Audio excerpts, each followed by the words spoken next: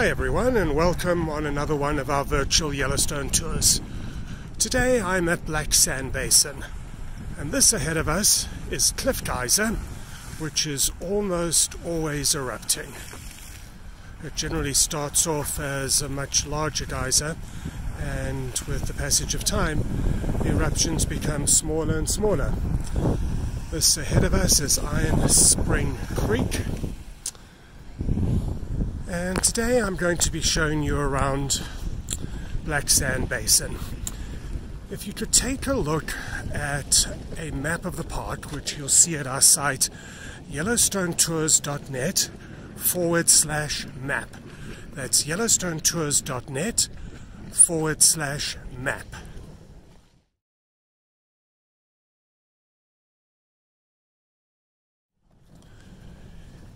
In that direction over there is the Upper Geyser Basin and Old Faithful. If we were to head off in that direction, oh wow, look at Cliff Geyser going now. If we were to head off in that direction over there, we would get to the Midway Geyser Basin as well as the Lower Geyser Basin. I'd like to show you the spring, this pool, even though it doesn't look like much, does it? And we're going to contrast it with some of the other hot springs and pools that we'll see at Biscuit Basin. If we have a look at this pool over here, and also in the background there, Emerald Pool, we'll see that these two look like they are very healthy hot springs. And I'll talk a little bit more about that. Ahead of us again is the Iron Spring Creek, and that flows into the Little Firehole River shortly before the Little Firehole flows into the Firehole River.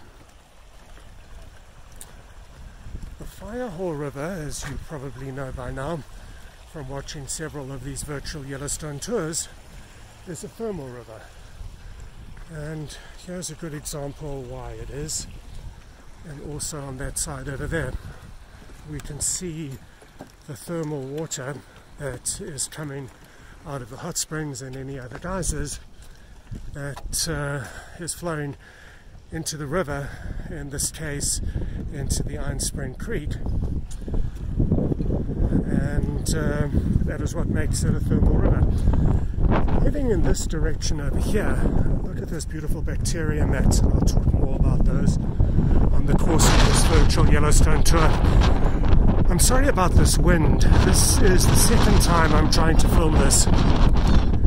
Yesterday when I came here, the camera that I was using was picking up so much wind that I had to come back and try and shoot this video again. So I hope that you're able to at least hear a little better this time. I will post the other video on YouTube as well, but just with captions, as it was really impossible to hear what I was saying. Many people would say, well, that's a good thing. The less of you, the more of Yellowstone, the better. Ahead of us is Emerald Pool, and this area here that I've mentioned to you is called Black Sand Basin, was originally in the 1870s called the Emerald Group.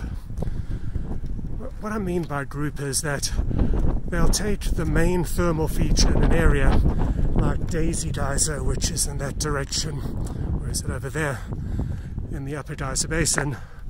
They'll take the main thermal feature and then they'll call all the geysers around it part of that group. So this is Emerald Pool, and this area here used to be called the Emerald Group. We can see that as we get from the center of the pool to the edges, so the colors change.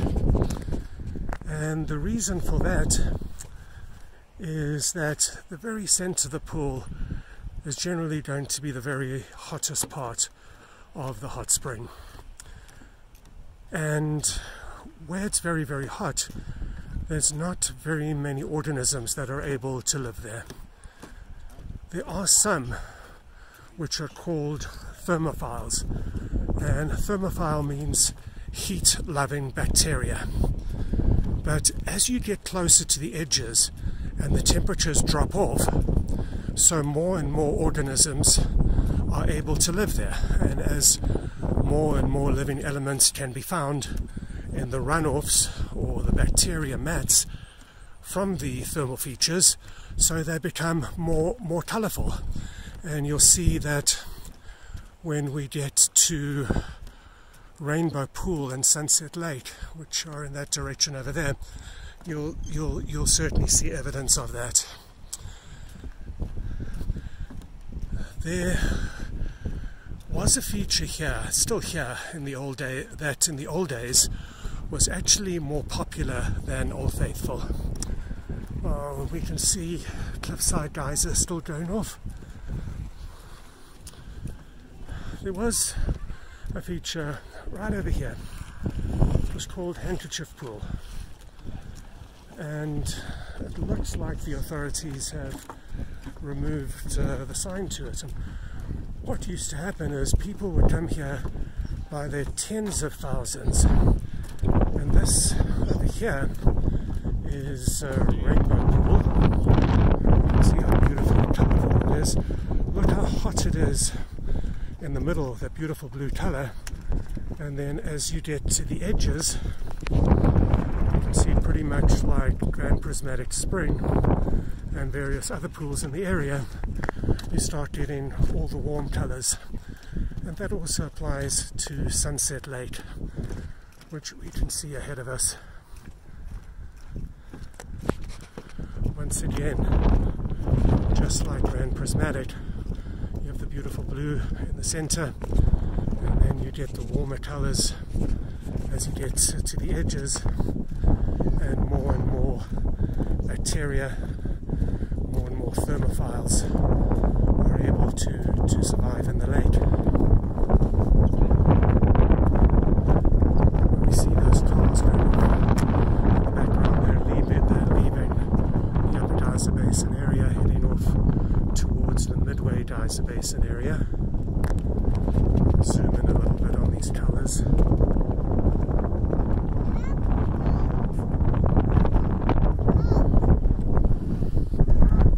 I was telling you about Handkerchief Pool, and I know the wind is picking up again, but Handkerchief Pool used to be such a major attraction here in Yellowstone.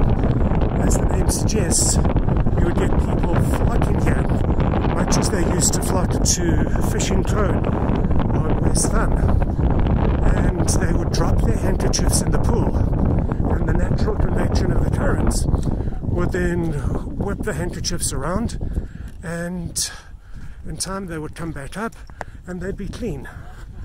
Needless to say, in the modern era, that is no longer allowed.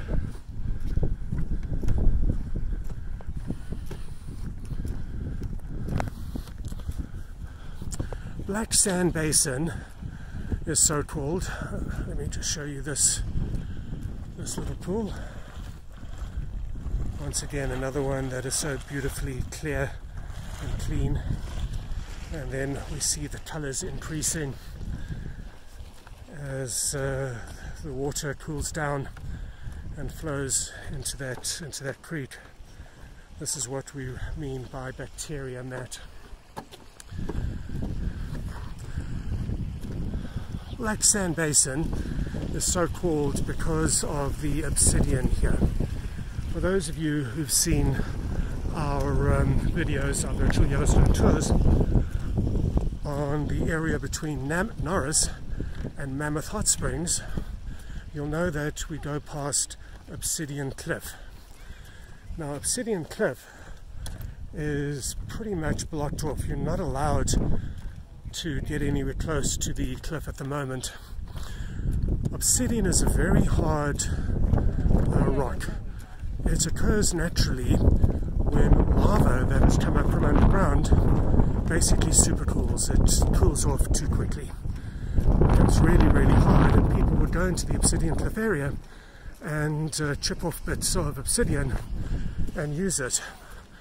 Obsidian was used by the ancient Native American tribes who were and still are in this area for projectiles, for the heads of weapons, for making eating implements, and that sort of thing. And this area is called Obsidian Basin. I'm sorry, this area is called Black Sand Basin because the little granules that have got rubbed off by nature over the years look like black sand. I'm afraid that we've reached the end of another one of our virtual Yellowstone tours. If you enjoy our virtual Yellowstone tour series, please consider giving us a thumbs up and subscribing to our channel. Thank you, and see you in Yellowstone.